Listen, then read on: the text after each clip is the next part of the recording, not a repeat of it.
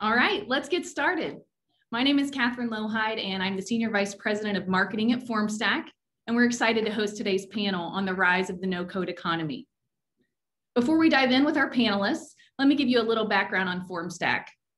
For 15 years, we've helped more than 27,000 organizations reimagine their world of work with our no-code workplace productivity platform.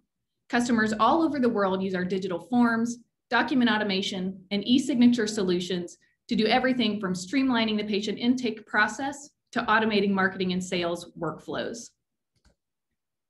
We're excited to be joined by a few of no-code's biggest names as they discuss how no-code is impacting companies and employees and how you can take advantage of the economy that's quickly emerging. Today's discussion will also review some of the findings from our no-code economy report, which was released today. Let's go over a couple of housekeeping items to ensure today's session runs smoothly. Please submit questions through the Zoom Q&A feature. We'll get through as many of those as we can at the end of today's discussion. And we'll also send a recording of today's event in the coming days. Now I'll hand it off to our moderator and head of education at Adalo, Lacey Kessler, to lead the discussion. Hi, I am so thrilled to be here with you today. My name is Lacey Kessler, and I am the head of education at Adalo, where we build mobile apps without writing any code. Today, we are joined by some fabulous guests, and we are going to talk through this report and talk about no code in general as a way so that you can understand how it's going to take us into the future of software development. So to kick us off, I'm going to bring on Chris, the CEO of FORMSTACK. Thanks, Lacey. Great to be here. As Catherine talked about, FORMSTACK has been around for 15 years, really helping that non-technical user get successful in building just important solutions and use cases to solve critical problems that exist in their everyday work. And so we're excited to be here and participate in this conversation. Hi, everyone. I'm Emmanuel, and founder and co-CEO of Bubble. I'm sure we'll get into this a little bit later, but in this discussion, but no code is a spectrum, right? In terms of how flexible it is and how much learning curve it takes. And Bubble is very clearly on one extreme of that spectrum where it's very powerful and takes longer to learn. And today people use us mostly to create fairly complicated web applications, either for existing businesses or to start their companies. And it's great to be here. Thank you very much for having me. Hey everyone, I'm Vlad Magdalene from Webflow. We're also, surprise, in the no-code space, and we focus a lot on websites and content-heavy marketing sites and things like that. And we started with the original vision of democratizing software creation. And we're starting with websites, which are kind of like software light, and moving kind of down the stack as we help bring more and more functionality to websites. And I'm super excited to be here. And there's some great people here. I love seeing some friendly faces and looking forward to the discussion. Awesome. All right, well, let's get started. So Chris, thank you so much for having us, you and the FORMSTACK team. Let's point this first question to you. So the 2021 No Code Economy Survey revealed that 82% of people are unfamiliar with the term no code. Why do you think that may be? Well, I think the biggest challenge that we face is, well, of course, no code is a bit of a market phrase that we use to describe something that we understand. But most people, as I've experienced over time, they think about solving use case problems. They say, I need to collect leads, or I need to build a website to do whatever, or I need to start selling something online. And so I think that people really understanding that there's a set of tools out there to solve lots and lots of those problems it is just not nearly hasn't been educated enough. And I think this is a great conversation to start that education and help get more people understanding that you don't always have to search for just the use case. Can I actually search for a set of tools, a set of solutions that help me solve more problems? Yeah, absolutely. What about you, Vlad? I'll echo what Chris said. I think a lot of people don't think of categories as much as they think of things that can solve their individual problems. Like technically you can think of Excel as no code, because a lot of the things that people do in Excel today, people used to solve with mainframes and hard-coded solutions 30, 40, 50 years ago, when pretty much every bank was doing financial modeling using Pascal or Fortran, et cetera. And even today, people don't kind of associate Excel with, hey, this is like a no-code thing or a kind of a broad category of spreadsheets. They sort of think like Excel can solve my problem. It can help me like add stuff. It can help me create charts and graphs, et cetera. And no-code is kind of in that same category where the people who are aware of the term are the early adopters. They're kind of aware of like the industry and the space and the category of related tools and services and how they link together. But for all intents and purposes, most I would say quote unquote normal people don't think of marketing categories or a category definition. They're kind of like, hey, what is out there that can help me solve my problem? So in that sense, we're kind of in the early adopter phase where people are still getting to know the universe and landscape of available tools and still learning that these capabilities are even available to them. Once they realize that they're there, that's when they start learning about the space and the category, et cetera. Yeah, 100%, 100%. Okay, next question for Emmanuel. 66% of people using no-code tools first began using them within this last year. What do you think has led to the dramatic rise over the past 12 to 24 months? I think it's a combination of two things. I mean, the way we see it from our side, and it's probably something true about any no-code platform. It's a combination of tools got better because at some point delivering the value that, you know, the promise we're making where we tell someone, hey, build Airbnb without code, it's a very hard problem to solve. And it takes a long time for products to be good enough to do that. So that's the first thing. And at the same time, I think this whole like learn how to code thing, which now feels like history, right? It's old, but in 2015, 2016, it was all about learning how to code.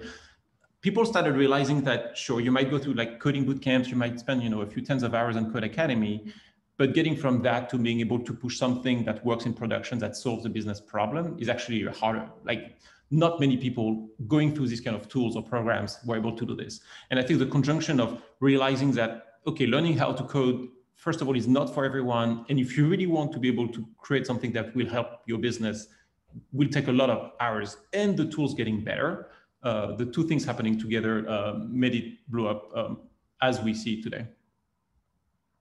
Yeah, definitely. I think that makes a lot of sense. I was talking with David, the CEO of Adalo. We were running through all of these questions, and we were talking about how it seems like the population is like there's a more majority of millennial or Gen Z. And so we have all grown up with software. We've had personal computers. We got onto all of these systems really early. And so we began to kind of like wrap our head around at a younger age what we could build, what we want to build, and how to do it. And now as, you know, the tech is evolving and catching up, it's like we finally have the tools and resources to go out and build our own apps and programs and websites and all the things that we'd kind of been playing on for years. Would you agree? I'm not sure, actually. When I look at our user base, we have a lot of people in their 50s, 60s using us as well. And these are the people that were having a lot of fun with, you know, Microsoft Access in the 90s, which I think a lot of people have forgotten that software, but it was one of the most powerful software of the business world. Like all businesses were running on this between the 90 and 2000, 2002. Probably some businesses still use it today. What we noticed that we have a certain category of users that we're basically looking for Microsoft Access for the web. And so with Bubble, that's a little bit how I could describe Bubble in some ways.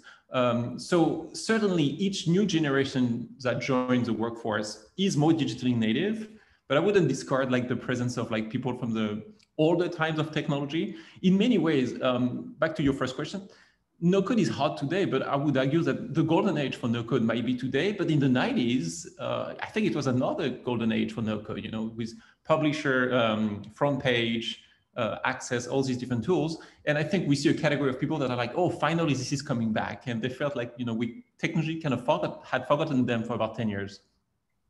Yeah, I think that just to jump in here, I think the real reason why we're seeing a lot more adoption is not because these tools are new. but it's because people are seeing more and more proof that what people are building with the tools is actually tangible and can help run a business or help create a product or help launch something off the ground. I totally agree with Emmanuel. Like the 90s, I remember being inspired by Visual Studio and Dreamweaver, and all, it was the same idea. It was like, how do we get the power of software engineering into the hands of more people? But I think the execution combined with kind of the kinds of things people were creating, at least very visibly, didn't give people a lot of confidence that this was a very scalable way to build software. But now, through the last like 5 years or so, we're seeing more and more proof points where people are seeing like, hey, this was built exclusively on no code with no code technologies, or this was bootstrapped with no code technologies. There's a lot more kind of social proof that these tools are working. And I think that just speaks to the maturity of the tools. And I think a huge factor is the power of the internet, because back in the 90s, you could build these things, right? But distribution was really hard. You could build something with Visual Studio and Access and Visual Fox Pro, et cetera. But it was really hard to get it out into the real world. Right now, we have just the sheer volume of more people having access to these tools and getting them out into the real world. And then that sort of is a self-reinforcing loop, because more people see those successes and then they think, oh, maybe I can do that. And then they go out looking for tools that can help enable them to do that don't require you to get a boot camp degree or a computer science degree, et cetera. Yeah, so jumping off of what you just said, then let's go into our next question. Why do you think businesses should invest in no-code tools? Like, pitch me on it, sell me on the whole thing right now. One thing I would jump in with is just the idea that most people on the front lines know how to solve problems. Like if you gave them a piece of paper and said, like, draw out this better process for me or draw out this better solution, they could do that really, really quickly. I think in most cases, they're bright enough to do it. They can see the problems at a granular level. It's just the moment where they're like, oh, okay, now do something about that. Well, I've got to go call IT, or I've got to call an engineer, or I've got to go buy a big piece of custom software or whatever. And to me, it's about kind of destroying some of those just barriers to getting going and getting the problem solved quickly. Because as we know, sometimes if we don't solve something pretty quickly, we lose energy, we lose kind of the passion to get it done. And that by itself kills too many projects. And so giving those tools to people kind of on the front lines, to me, is one of the keys. What do you guys think? Yeah, adding to this, I think not only enables to move faster, it also ensures that people who actually build the product to solve a problem know the problem very well because they're exposed to it.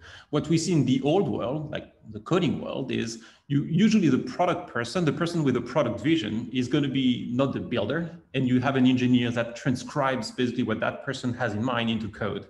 It can work great, but it's a tedious process. And sometimes it doesn't work. I mean, if it were working very well, software outsourcing would be a beautiful experience. And we all know that it's not the case. Most of the time, when you order something, what's going to come back to you is not exactly what you had in mind.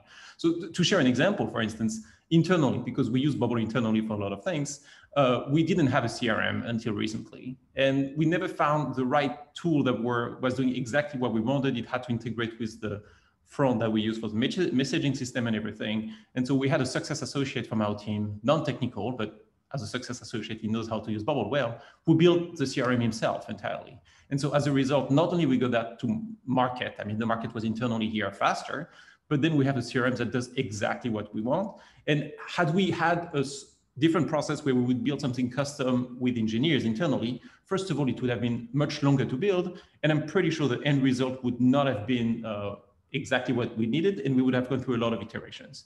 And I think that what we did internally is what our users do, and that what people using no-code do around the world, because fundamentally it enables them to get the product they need faster and exactly what they need, because they can get what they have in their head directly to a computer and build a product that does what they expect it to do.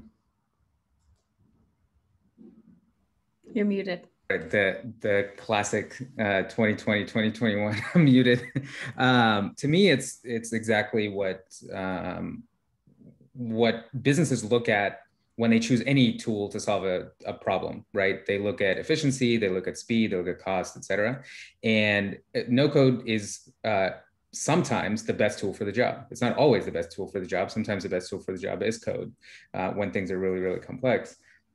And this pattern repeats over and over through history, right? Like a lot of businesses use Excel now because the old way of doing it is kind of slower and more expensive because you need developers involved. Businesses have, over the last 15, 20 years, have moved to essentially no hardware, right? Everybody used to rack their own servers and have their own data centers, and now they just, rent computing power from a cloud provider because that's, for most intents and purposes, cheaper in the long run because it costs a lot less in labor.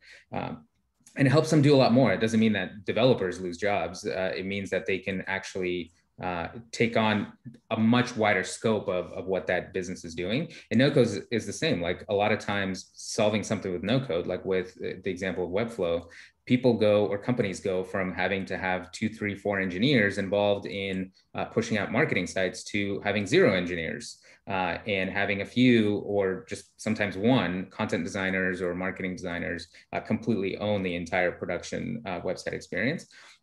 That is way more efficient, lets the company tell their story better, lets them iterate faster, and it helps those engineers go focus on things that are way more complex, whether it's in product, et cetera.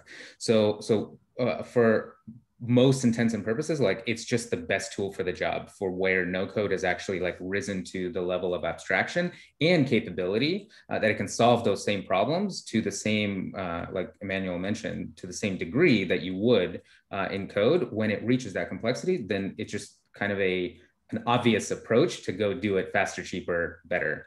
And no code is really catching up in that regard.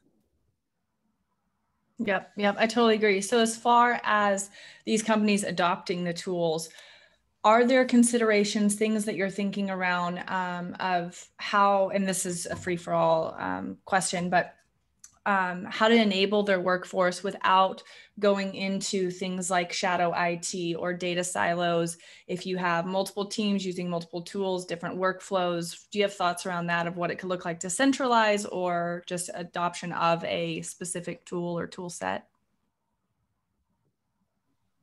I can talk about from our perspective when companies use us. I mean, obviously, limiting the number of tools a company uses is beneficial usually, right? Because it makes the learning curve a little bit less challenging and people communicating better. That said, most no-code tools, and Bubble in particular, which obviously is a tool I know better, tend to play pretty well with other tools. Like I think in 2020, and that's one thing that was not probably the case 10, 15 years ago, and certainly enabled no-code to be much more powerful. A lot of now modern tools have the same standards to communicate with each other through, whether it's API calls or any kind of connection, which enables people to deal with the same data that the company will have in a pretty standardized way. That said, again, I mean, I think where it becomes important is the learning curve of the tools. And if you want to share the knowledge, it's easier if, especially when a company has like that 50 people, having people using the same thing. But even if they don't, the tools now are set up in a way that they can talk to each other pretty well.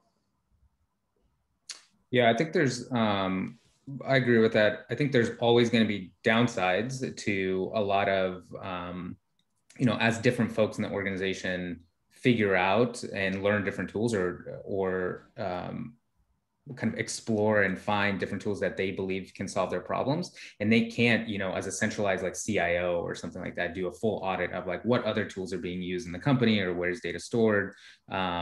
You're going to have situations where there's going to be like duplication or, potentially some things that if a centralized organization looks after the fact, they're going to discover, okay, like maybe we have more duplication or more kind of tool proliferation than we would have had if we, were approving every single deployment, et cetera. But I think the trade-off is much better in the sense that you have way more knowledge workers figuring out how to solve key production problems and getting to market faster and validating those problems faster. So that is a much bigger benefit than some of the drawbacks that you might have from multiple tools being used in production. So that is kind of a good problem to have, because then by that point, if it actually truly matters that you want like data consolidated, you've actually gotten to the point where it's solving a real production use case, and it's a good problem to have. Then you can figure out, does it make sense to link some of these tools together to share data,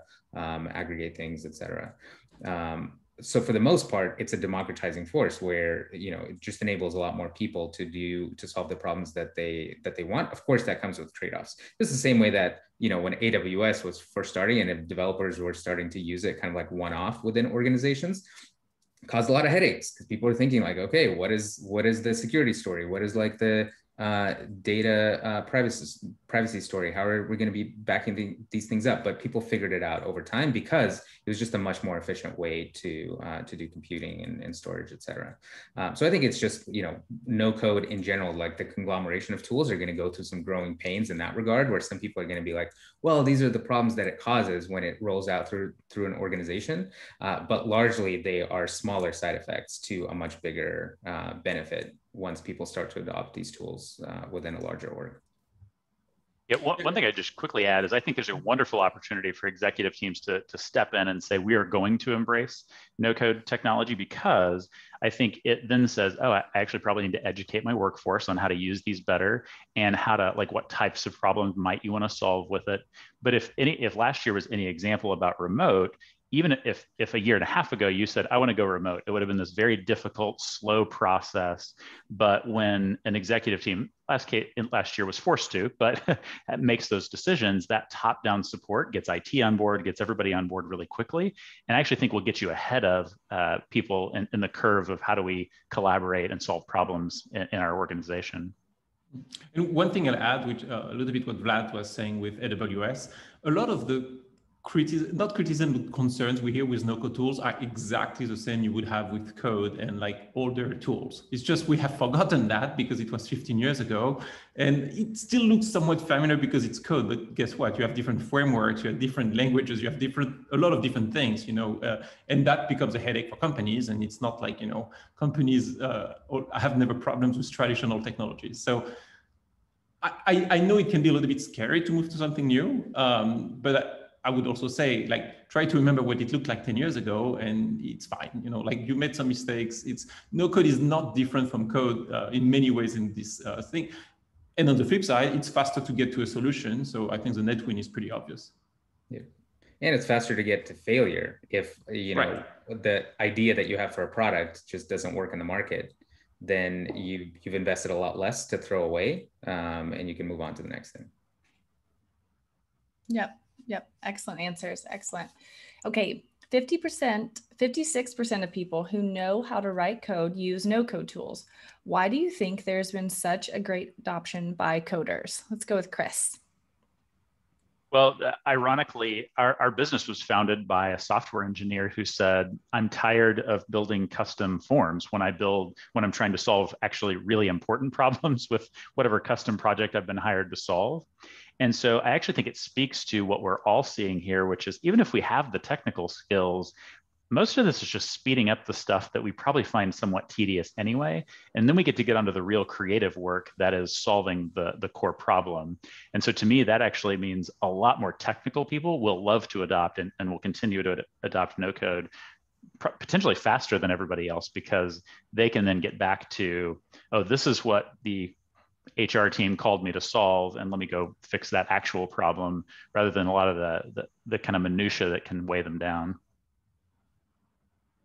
Yeah, I mean, totally. I think the biggest impact of no code might actually be that finally we free the time of engineers to do like value adding things. You know, sometimes, like, not to be too controversial, but I think there are a lot of consumer startups out there that basically delivers the same product, you know, like, to their customers. The color is different, the brand is different, maybe their practice, we know with the people that are on their platform are different, but fundamentally from a software standpoint, it's very similar. And I think if we can find ways so that these companies use less engineers, because, you know, we have higher level of abstractions, the net win for the world is going to be fantastic, because we don't know what these engineers are going to do, but they're going to do something that actually solves new problems. Like, the whole point of higher level abstractions like no code is to stop reinventing the wheel and solve the same problems constantly. Now, one thing I add though, so for Bubble specifically, we actually polled our users recently. Only 15% of our users have some kind of technical expertise, claim some technical expertise. So I want to make sure that the takeaway from this is not that no code is for coders. Like, no code is definitely also for business people. And in our case, much more for business people than coders. But coders will have a great value out of it. I think same with us, where kind of the percentage of highly technical to however you define technical, mostly coders make up a pretty small percentage of our user base, where it's primarily designers and folks like that who are using our product. And I think the reason why it's not surprising that developers are using this stuff is exactly what Chris and Emmanuel said, is that it just saves time. Developers are always looking for abstractions. They would, myself as a developer, it's much easier for me when I was first starting Webflow to click like add new server on AWS's UI panel than have to go figure out their API and figure out how to like authenticate and go send a request that creates a server. It just solves the same problem, much faster, more convenient for me. Same reason I would use like DevTools in a browser to do a lot of things visually, because that's direct manipulation and just helps me kind of not have to map a lot of things in my head. It's just a faster way of doing things. So developers are always looking for efficiency.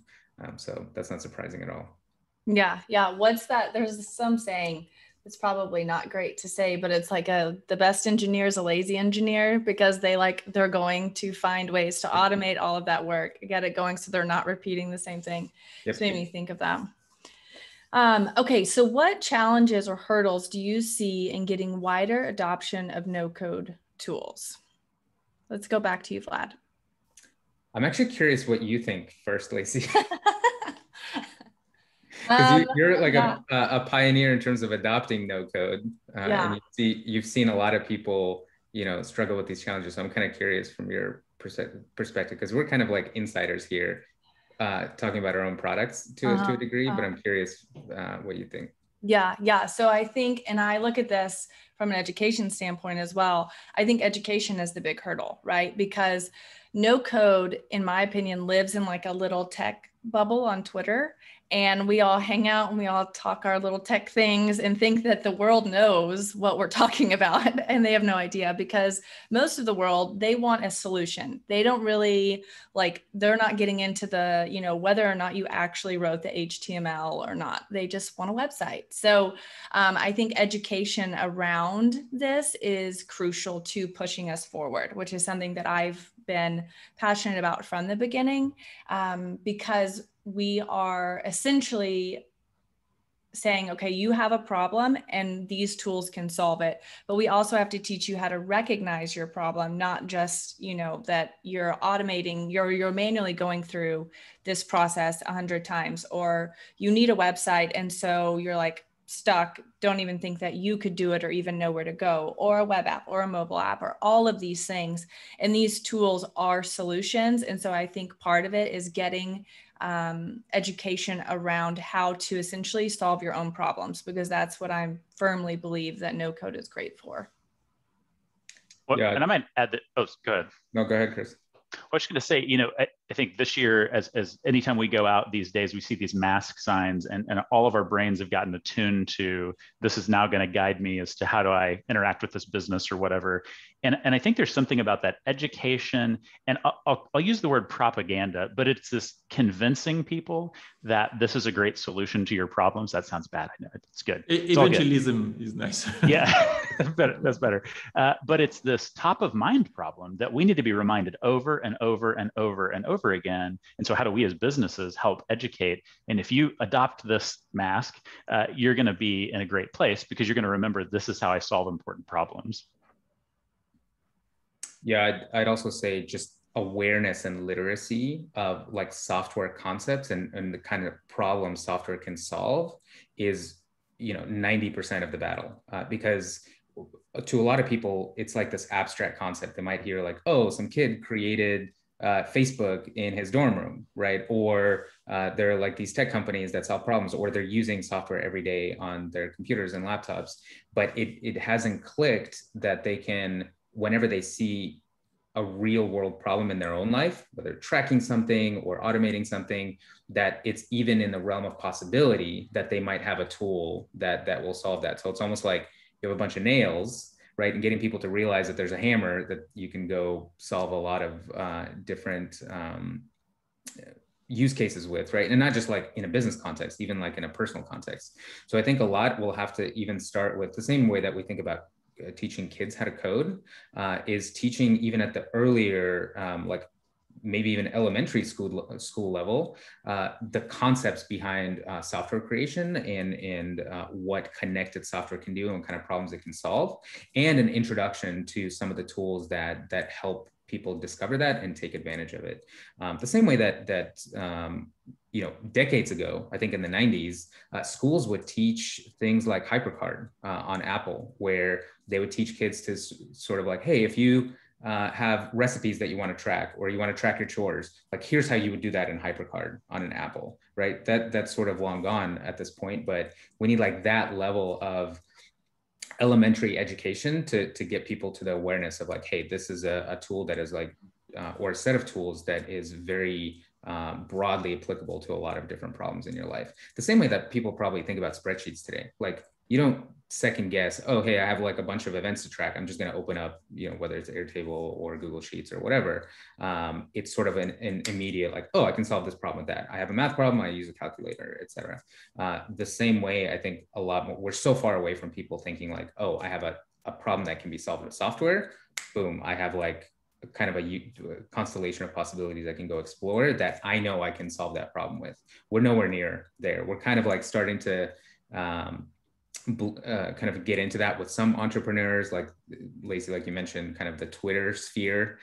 People are starting to recognize this. There's more public awareness, but we're so far away from mass adoption and awareness that this is a set of tools that people could use. Yeah, I mean, for us, most of our evangelization work is really around education, whether it's to distribute our own boot camps or trying to get them into some curriculums. Like we're talking, include high schools and universities. That's a lot of what we're doing right now, trying to be in the place of teach people how to build products to solve their problems. And that's really something I see a lot of potential. One thing I'd add though, I still think we need a little bit of more like social validation as well in terms of successful stories. I don't think education is the only thing we need here. I mean, education is the enabler. We're still in a space where the skepticism, in particular from the technical community, is not negligible. Like we still hear, you know, so with us at Bubble, like at first, our claim was always, you know, we're going to enable you to build Twitter or Airbnb without code. For about 5 years, engineers were like, nah, that can be true. Then at some point we were showing them, well, look, I mean, a non-technical person built that. And then they're like, okay, that won't scale. So that's the next thing we hear. So it's kind of the next frontier. What we need is to show that it can scale. And so for that, we need successful success stories. And that's another thing we try to do is, now it is happening a lot on Twitter, it's true. And so you want to make sure it doesn't stay within the small world of early adopters. So we need to find the right channels to expand that message and amplify it. But what we need to make sure is that people understand that, oh, actually you can build real things on platform like this. Whether you're starting a startup, you can raise that much money. If you solve like a small business or a medium business, this is the kind of number of employees you can manage through a tool like this. Like there are many ways to showcase that, so that at some point, not only people will have the skill, but they will have the confidence that, you know, they can actually build a real problem at scale, which today, from our case, from what we're hearing, that is still one of the concerns, you know, like every day we get people emailing, what if I reach that scale? How will Bubble handle this? And we can always, you know, give data points and everything internally, but at some point, these things have to come from the outside and the public knowledge.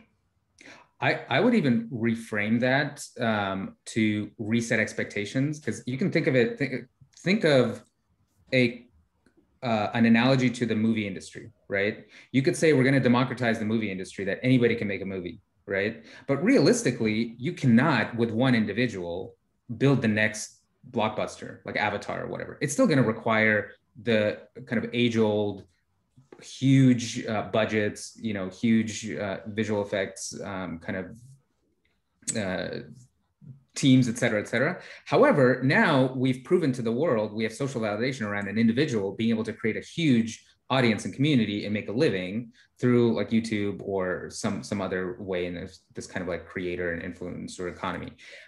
You actually have way more examples of that than people who are now creating blockbuster movies as an individual, right? So I think even if we don't have like the next Airbnb at full scale created with no-code tools, but we have 1,000, 10,000, or 100,000, like very small software deployments created successfully where they're leading to, you know, people making a living, creating a new product or whatever. I think that will be even more validation because people will see those stories of like, hey, I can create something that can like sustain myself or a small team, et cetera, rather than here's like this massive, you know, deployment that's, you know, in my humble opinion, I think will always require some sort of code because it's always like on the bleeding edge of what's possible. But we need both, probably. I'm laughing because now we get into the controversial aspect of this, which is good. Yeah. I do think Facebook, probably not. I think Facebook will be migrating similarly to, you know, at some point Dropbox had to migrate from AWS. But I think Airbnb is still on AWS, right? Or if they're not, it's another of these cloud providers. The point being, I think there are some massive businesses that can still be building on top of some other technologies and didn't have to rebuild everything internally. My goal with no code, and where I hope it is in 10 years, is that I hope the next Airbnb is running on no code, like 5 or 10 years from now. But it's also, I think that's a very clear product direction we've taken. Like our positioning as a product was to be the platform you don't need to graduate from. And it's hard. And it's not like we succeed all the time, but that's very much what the team is trying to do. And so I'm laughing because I think that's fundamentally where we see things a little bit differently, which is good because it maximizes the chance that no code will succeed. I mean, if everybody were trying to do the same thing, then, you know, if we're all wrong or all right, you know, like here we're diversifying the bets as a no-code space, which is good. Totally agreed. Good deal. I like some spark going back and forth. This is good. Okay, what do you foresee happening with developer jobs as low-code and no-code approaches to become more commonplace? What do you think, Chris? Yeah, I mean, I think for me, I just believe this will accelerate kind of to the discussion earlier that technical people can get to some of the work that they really want to get to anyway. And so to me, this continues just to support just as many engineers getting onto those bleeding edge problems and solving them. So I think that it's a good path ahead for them. Yeah, I mean, I don't think engineers have to worry any second about not having jobs. Like, let's be clear, no code is not going to make people not have jobs. Similarly to, you know, all the SaaS tools we've seen over the last decades that provide a lot of software as a service, supposedly you would assume that you don't need engineers anymore, right? Because you're going to have a SaaS for everything. Well, guess what? The demand for engineers has never been as high as it is today. Like the need for people who can write code in the world will never go down because we'll always find new things that code can optimize. So if people in the audience want to learn code and make a living as a software engineer, don't worry, please do it. The world needs you anyway. Yeah, I think that it's all a matter of quantity of when you multiply the quantity of software projects being created, you are multiplying the demand for software engineers to do the custom things that, you know, no code might not be able to do yet, or will never be able to do. So that is, if you actually have like 100 times many people creating companies around software, there's always going to be more and more demand for those software companies to hire engineers to do the really, really complex things. And we had the same story and the same fear when spreadsheets were coming about, where it was like, oh, like all the stuff that we do via code is now starting to like slowly be taken away and be done via these visual interfaces. And that actually only created more demand because it created more businesses that can now solve a lot of these business problems cheaper and faster, which then validated that market demand for whatever product that they're creating or whatever service that they were offering, which only led to them being more successful, having to hire more and more software engineers to solve the problems that these tools don't solve yet. So to me, it's just it's actually going to it's going to cause runaway demand for software engineers. So it's never been more lucrative to become a software engineer, as it's never been more lucrative to become a no-code software developer, because there's just so much demand for both, and they're both growing exponentially. One thing I might, oh, go ahead. No, go ahead, Chris, go ahead. I was going to say, one thing I might add in there is I think one of the things that engineers tend to bring is a little bit more of an architectural mind. And as you know, even if you kind of know how to solve a problem, if you haven't thought through the architecture of it and the framework, I actually think some of that skill set from an engineer really knowing how the depths of things work can be a wonderful asset to anybody building who isn't technical, but can even get advice from them as to how to build well.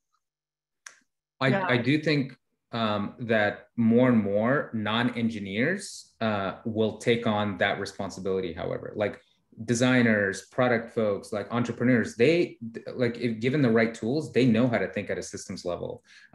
Given if they understand the fundamentals of how data is structured, of how business logic is structured, how UIs are structured, like they're going to start creating design systems and well-structured data databases with like understood schemas, logic that can be reused, et cetera. So I think more and more of that architectural thinking will move into the tools the same way that we see in, let's say, 3D animation tools, right? It used to be that a lot of the architectural pieces were in engineer land, and now it's the designers and the creative people who are like creating skeletal systems and constraint systems and like particle effect systems that are like inherently scalable because they are thinking about how do these systems add up to things that can be like maintained and understood over time, not just like solve a problem messily really quickly. Just the same way that a designer thinking about scale names their Photoshop layers, right? If they, you know, they need to kind of pass a file from one person to another, they're thinking about architecture and information kind of structure. And I expect more and more of that to be in the brains of like what I call just visual developers, like software developers, as they think how their solution is architected. The same way that somebody using Airtable today is really thinking about how is this going to scale. Yeah, absolutely. It makes me think about how we're bringing in these visual developers and they're working with these tools, and it's kind of like they've got a tool set, but they don't realize like there's some like additional knowledge that's going to be very helpful for them. So they don't know what they don't know. And so when we provide that education and those resources, and like I know all of these platforms are doing to help like bolster that up. So we're thinking in different ways, like, because you really do have to think at a scale level, at an architect level, like you said, versus just like, you know, point click here, I'm done. You know, like no code doesn't mean that you're not doing any of the other things that you would be doing when you are developing this software. Yeah, totally. Just to add on that, so the fact that 85% of our users are non-technical is a proof that if you're non-technical, you can still think in these terms, because if you don't think in these terms in Bubble, you won't survive. Like data structure is kind of the first thing you're gonna have to think about. Where I think no-code tools are becoming very interesting is that it's actually easier to learn these concepts if you can get very fast feedback. And so if you try to teach this theoretically, given that the decisions are going to be made in the old world, like, you know, you're going to decide some stuff at the system level, but then you're going to wait for engineers to build it. It's actually much harder to learn because you're going to have to wait for a long time before knowing that you're wrong. If you mess up your data structure in Bubble, you probably would get feedback about that like over a few days because it's going to be a pain to add features. And then you go back and you fix it. So I actually think not only it is possible, but no-code tools will make that learning that is very valuable and not actually that technical. I think it can be applied in many, many places of the business world, will make it much easier for people. Yep. Awesome. Okay, we're going to do one last question before we get into the Q&A. So tell me what you are most excited to watch in the future of no code. What I'm hoping is that 5 years from now, we don't talk about no code anymore. And I really mean it, because I really hope this just becomes a new way to build things. Similarly to, you know, when we went from like very low level languages in the early 80s, and then, you know, started to get to JavaScript, we never talk about assembly language, except if you work at Apple and you're designing the next iPhone. And I hope we'll get into the same place in 5 years. Actually, yeah, 5 years is a reasonable time frame, I think, where, you know, you want to build a web app or website. You don't even think that you need to write code. You just go to the right tool for that. And then that doesn't mean you would not go to low level if you need to. And most of these platforms end up being extensible with code, because it is actually, I think, necessary in the long run to enable people to write code. But that just becomes something for like specialists. But like normal people who try to build, like non-technical people trying to build a business premises software will just use tools without thinking about no code. So I'm very much looking forward to having another panel 5 years from now where we just talk about building things. Yeah. I'm in the same boat. But the thing that I'm most excited about is just the number of people that can be empowered by this kind of technology. Right now, we have this gap between who is aware of these tools and who actually has problems that they would want to solve in their life that can be solved by these tools already. And matching that demand and supply is a very exciting proposition, because it means that you could lead to 10, if not 100 times as many people creating things for the web and solving problems that are really valuable for them and can lead to economic value for them, for them to make a living, for them to make a product, for them to make a service. And I think over the next 5 years, we're going to see a huge wave of people making this realization and building a lot of really new ideas that are latent right now. People are just like sitting on them because they don't feel like they have the right enablement, the right tools to make it happen. To them, it's sort of like a magical idea that someday I might meet an app developer that will build this for me. But once we do that sort of like mental unlock and make people aware of these tools, I think we're going to have like a renaissance of creation on the web, where so many more things are going to be created. Yeah, and I just add to it, I hope that whole companies adopt these tools, and whether we call them no code or whatever, when you're a new employee, you get trained on how do we solve problems here? What are the frameworks that we use, and what are the sets of tools that we use? And hopefully the tools that have been talked about here are often just the de facto standard. Pretty much everybody uses them because they understand how to and how to solve problems in that particular organization. I think you would get to that really powerful renaissance in lots of companies. Agreed. Yeah. Awesome. Awesome. Okay. So our first question from the audience is for Emmanuel. It says, are you finding that you're to learn Bubble and implementing solution themselves, or are they leveraging agencies and technical folks and asking them to use a low code tool like Bubble? Is Bubble low code? Would you say it's low code also? Because now we get into the truly controversial topic. It's actually tricky because turns out we have a code editor to build plugins that is not low code, it's completely code. But then the product that people use most, like 98% of the applications don't require custom code. And so I'm comfortable saying Bubble is no code. To be very transparent though, we kind of call the trend of no code. We used to call ourselves visual programming, which I think is actually a better description, but no code got enough traction that I think it makes sense to adopt that for us.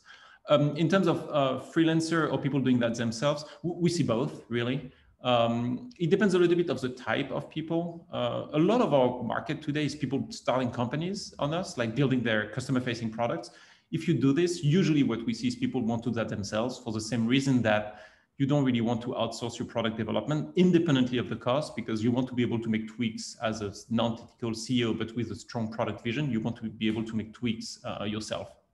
So the pattern we usually see is someone building a product, starting a company, and then they hire bubblers who would be building, who would join the team and work on the product so that the founder can start doing more strategic work or management work. That said, we do have an ecosystem of agencies, probably, I think smaller than Webflow, for instance. I think Webflow has been bigger than us on that one.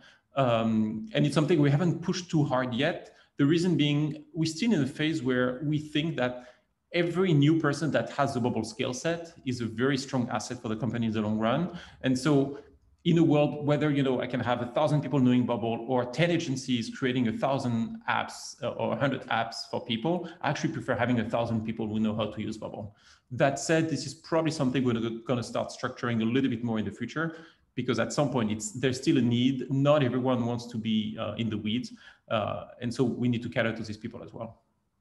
By the way, the perfect combination is experts or agencies that train your users to then take over, which is a good combination because they almost serve as education, as support, as kind of success and enablement. And then you get the best of both worlds. Yeah, we started a coaching marketplace, for instance, which was already happening, but now you can book by the hour people, which is a very interesting model. Yeah, definitely. Chris, what job functions, industries, and markets do you think can benefit the most from no code?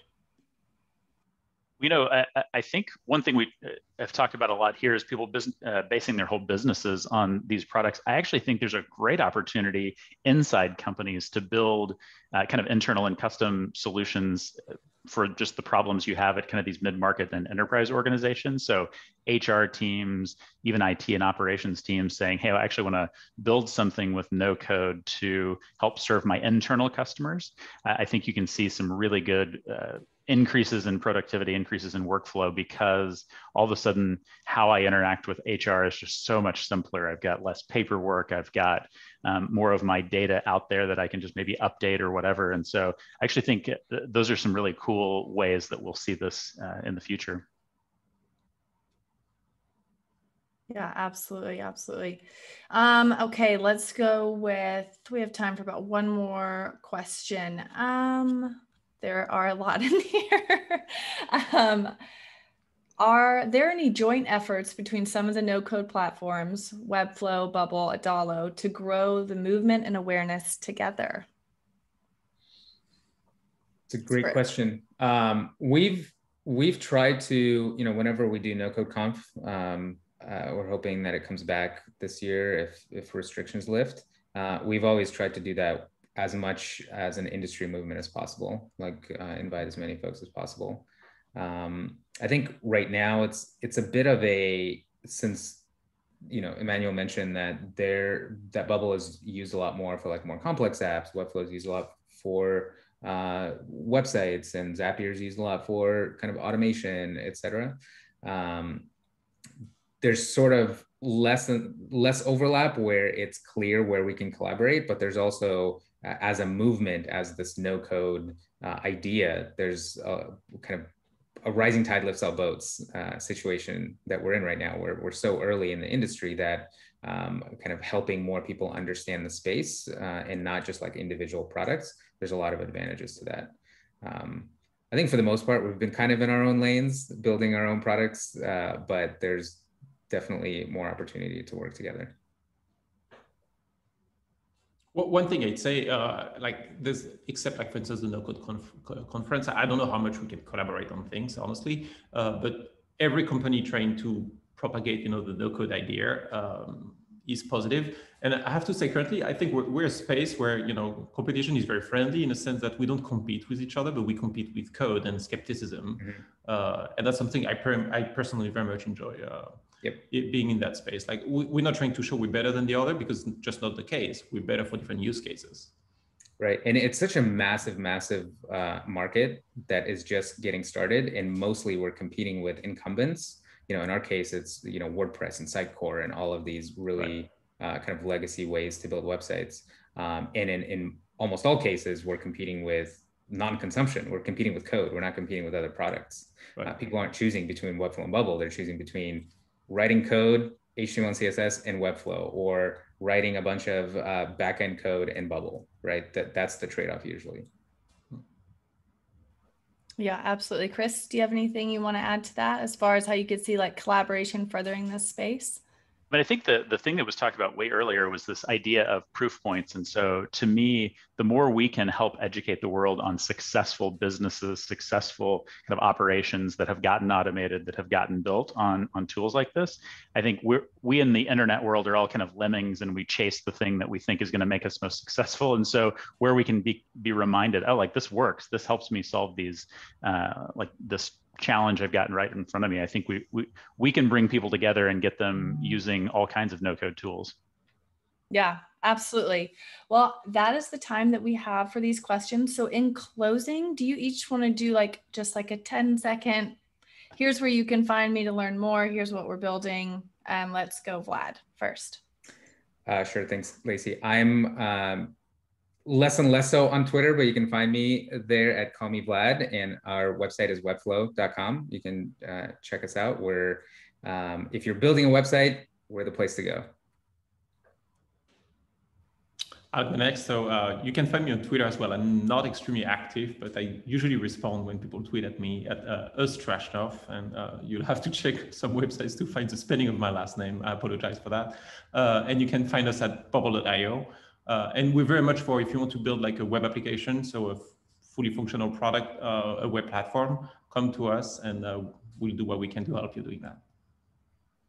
Yeah, and I'm probably most usefully found on LinkedIn and can connect there. And I'd say for us, we're really thinking about how do we help people automate and solve everyday problems and save the time that gets them back to the core job that they're actually supposed to be doing. And so excited about continuing that journey.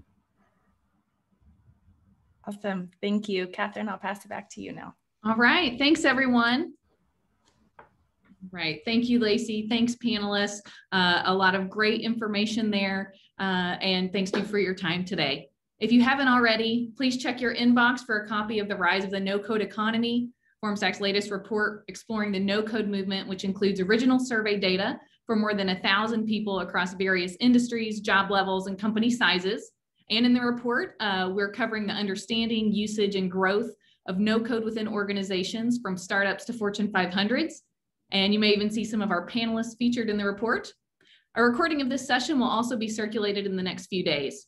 As a reminder, No Code Day doesn't end here. Please join us on any of our social media channels to tell us how you're using no code to reimagine your world of work. Have a great day, everybody.